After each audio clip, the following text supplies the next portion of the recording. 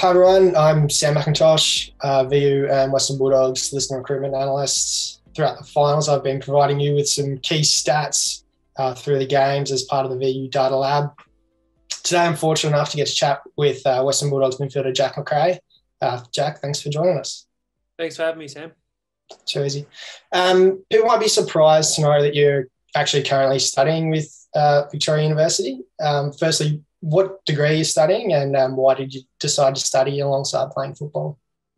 Yeah, I'm doing a business degree with major in innovation and entrepreneurship. So it's just something that a few of us boys, probably 4 or 5 years ago, Zane Cordy, Tom Boyd, myself, obviously it's really important to have something outside of football to not only keep you occupied and busy, but also to help after your career in footy. We all know it doesn't last forever, unfortunately. So, it was really important to find something that could help, move me in the direction when I do finish my career in something that I want to do. So, almost finished my degree, and which is pretty exciting. I know Zane finished it just recently. So, looking forward to finishing and hopefully maybe doing some more studying.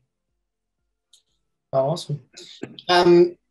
So the Victoria University and Western Bulldogs partnership is pretty unique in the sense that it affords researchers like myself to be embedded within the club. We've also got some other researchers and also students in the areas of strength and conditioning and training design and also load management. I guess what's the general feel from the group or just you as an individual athlete around having university research students, I guess, highly involved in the day-to-day processes of the club?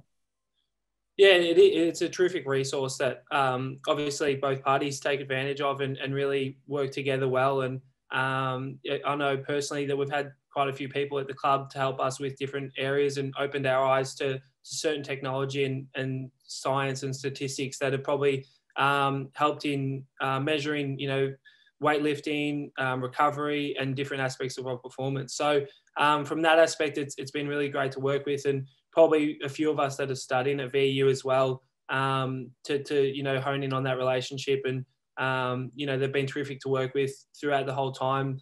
Obviously, with our demands, it can be quite challenging at different times to get to certain classes or meet certain requirements. So it's been great that they've been so flexible with us and always been amazing to deal with. So, from the players' point of view and a few of the staff that have studied at VU as well, it's been a terrific relationship that hopefully we can continue to strengthen for the years to come.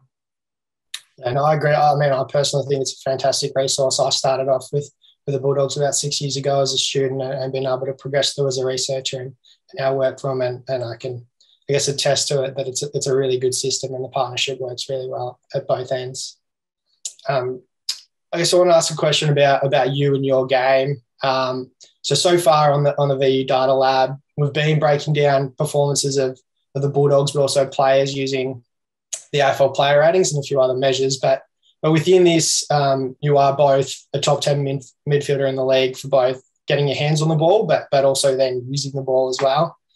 I just wanted to ask, what do you think your best attributes are and how are you going to use those this weekend to get the boys over the line? I think probably some of my strengths are just the ability to work throughout the whole 4 quarters and get to as many contests as possible. And that's probably how I judge my game is making quick decisions out of stoppage and putting myself in a position to impact as many contests and either, outnumber to defend or win the ball myself. So that's probably one of my big strength areas. And probably another one that I try and do as often as possible is just to be as clean as possible. I think if you can be a one-touch player, especially, in finals, it goes a long way in having a say on the game. Obviously, the pressure is so high. So if you fumble a bit, it probably really takes away your ability to impact with the ball. So there's probably a few areas that I really work on during the week is just trying to be really clean with my hands and really clear with my decision-making as well. Awesome. You've broken a couple of possession records this season. So you had 16 straight games of 30 or more possessions, and you've also clocked up as the quickest player to record 5,000 disposals. I just wanted to ask a question on those records. Were you actually aware that you were pretty close to breaking them going into those matches? I knew the first one that you mentioned because all the boys were telling me about it during the week. But I wasn't aware to the second one. But yeah, you don't go out to play to break records or achieve those sort of things. And it's probably something that you reflect a bit more on at the end of my career, which hopefully is still got a few more years left. So it's always nice to achieve a few things along the way. But I'm very fortunate to play in a midfield with, in my whole career, to play with, players like Bonte and Libba and a few superstars like that who certainly make my job a lot easier. I just wanted to ask one more question on the grand final next weekend.